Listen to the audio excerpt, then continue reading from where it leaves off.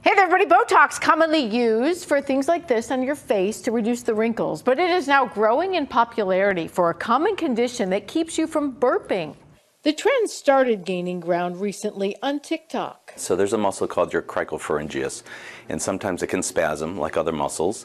And so people, if they have an abnormality of that muscle, aren't able to get gas out, and so they have a no-burp syndrome, they call it. Dr. Jon Mendelsohn and the team here at Ohio's Advanced Cosmetic Surgery and Laser Centers say the Botox then does just what it does on your face. So the lines that you get right here in between your brows when you frown like that, they'll just stay there all the time if I don't get treated with Botox. It relaxes the muscle. Now they're able to burp and relieve gas.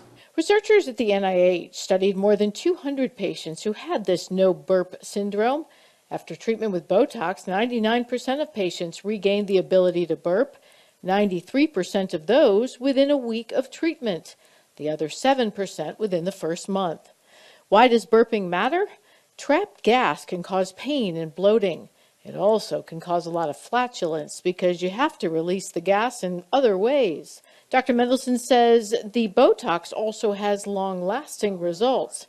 It can help the body retrain itself to burp. It makes a lot of sense. I think it was 2019 where this was discovered, and apparently there are a number of patients who have been successfully treated with this. Now, if relief doesn't come after an initial Botox treatment, the NIH study found 3/4 of those treated with a second injection did have long-term relief. You may need prior authorization, however, for medical insurance coverage. With your health news, I'm Liz Bonus reporting.